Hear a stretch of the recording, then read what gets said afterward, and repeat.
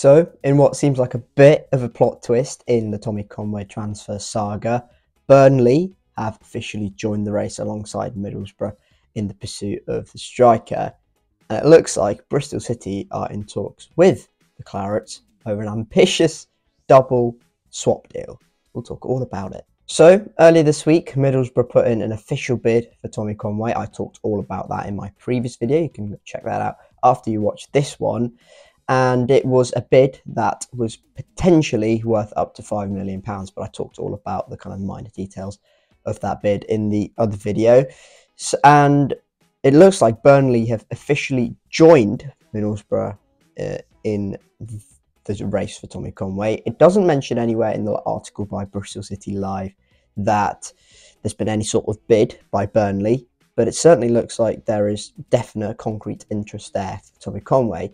Now, Burnley is a club of massive interest to Bristol City and Bristol City fans this summer because a certain Scott Twine is contracted by Burnley. He spent the last 6 months of last season on loan at Ashton Gate, and it's been no secret that Bristol City are after him again this summer on a permanent basis.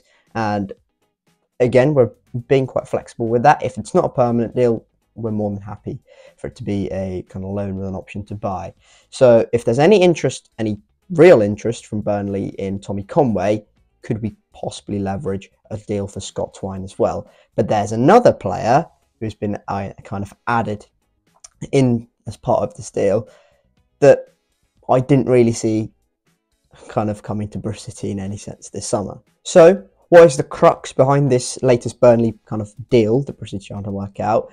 We're obviously trying to send Tommy Conway over to Turf Moor, but in return, Bristol City are in talks with Burnley over a potential swap deal for Tommy Conway in sending Scott Twine and Irish centre-back Luke McNally the other way as well. So, who is Luke McNally then? He's a 24-year-old Republic of Ireland centre-back, still on the books of Burnley.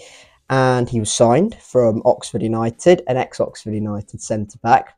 We heard this story before at Bristol City, and hasn't really had a fair look-in at Turf Moor since joining in the summer of 2022, when Burnley were just newly relegated from the Premier League and just appointed Vincent Kompany, and there was a massive squad rebuild, and him, similar to kind of Scott Twine, got kind of caught in the massive rebuild there and hasn't really had a fair look in at Burnley. Has only made 4 appearances since joining in 2022. Has spent 6 months out on loan at Coventry, aiding them to a playoff finish and to the playoff final, in fact.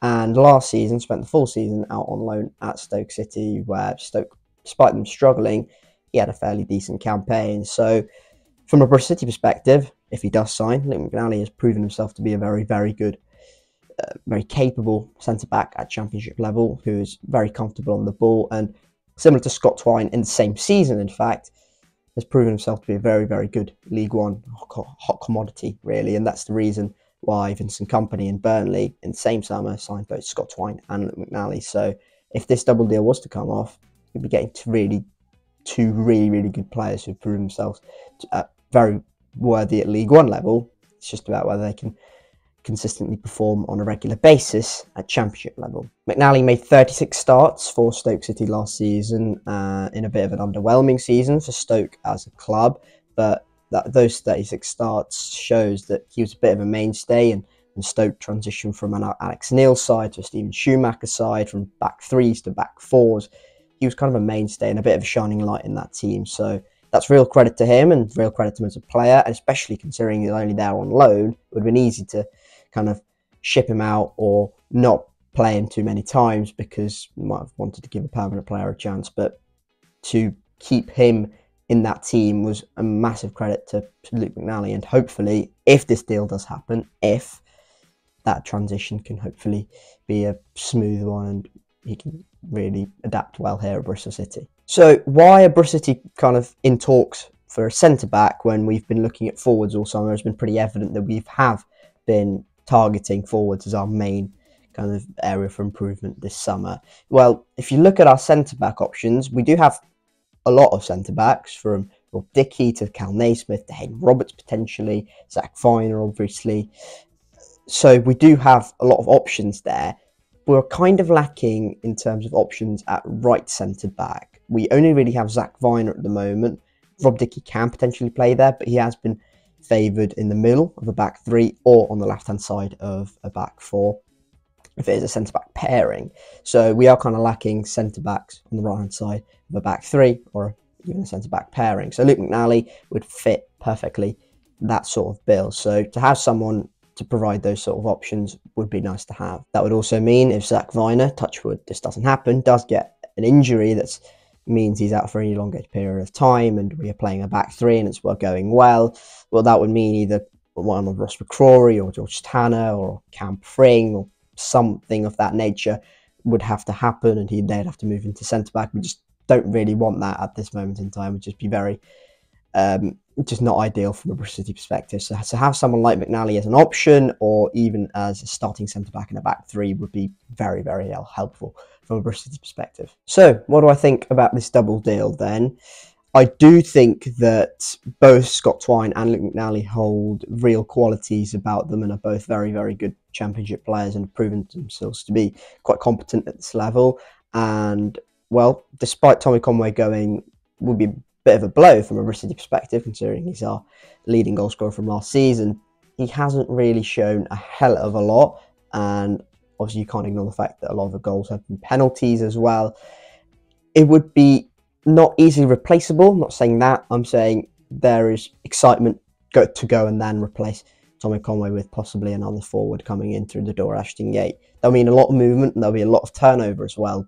That could cause a bit of turmoil and a bit of a slow start, but it also does mean excitement. Twine, we know what we're getting from him, and Manning has worked with him for enough time now. We know what we're getting from him. McNally would be a bit more of an unknown, but he's been in the Championship for a couple of seasons now, and he knows the division, and he's proven himself again. As I said, very competent, very assured at this level. So I'd say a massive tick in the box for both Twine and McNally if that does come in.